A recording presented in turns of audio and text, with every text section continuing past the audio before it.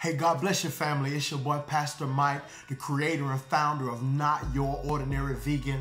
Listen, I apologize, man. It's been a little while since I dropped the video. Had some of you guys asking, man, when the next video coming out? So I wanted to make sure that I did this.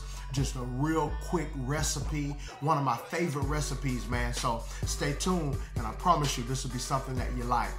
We've been trying to get this book tour together. Listen, man, if you haven't gotten the book yet, make sure you pick up the book, Not Your Ordinary Vegan, man. We're really inspiring people. Hopefully, we're coming to a city near you.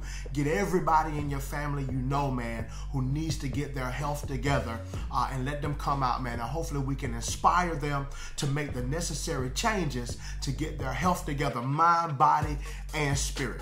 Hey, without further ado, man, let's see what it's doing in the kitchen. What we have is what we call our Not Your Ordinary Vegan Asparataki tacos. Asparataki tacos, man, with some plantains, some plantains. I don't know how you say it, but I know they taste good. So check this out. Make sure you write everything down, man. It'll bless your life, I promise you. It's delicious. All right, y'all, let's get to it. It's our Asparataki tacos, the Not Your Ordinary Vegan Asparataki tacos. First, I need you to get your onions, your mushrooms, and your asparagus. Get those all chopped up nice, kind of whatever size you like. This is obviously the way I like it. Another good tip is red onions are much better. Red onions are much better. Once you get those chopped up, let's go ahead and stir fry them. Put them in your wok with a little bit of coconut oil.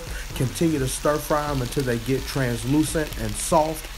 Once you get that done, now we can focus on the wild rice. Just follow the directions on the pack. Nothing real special about it.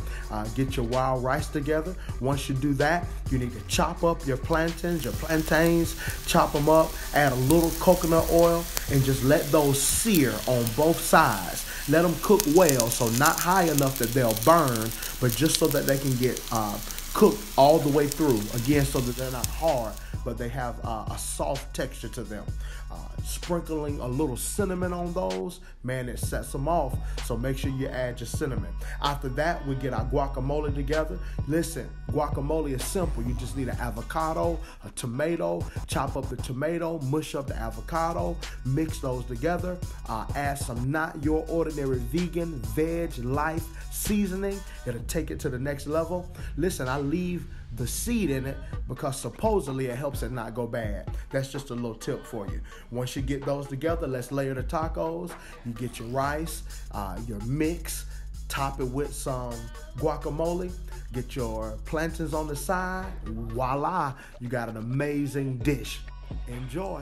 Man, I told you we would go quick. I hope you got everything down. Try this recipe, man. These tacos are absolutely amazing. Absolutely amazing. Make sure you're making the choices that are going to help promote good health. Your health is in your hands.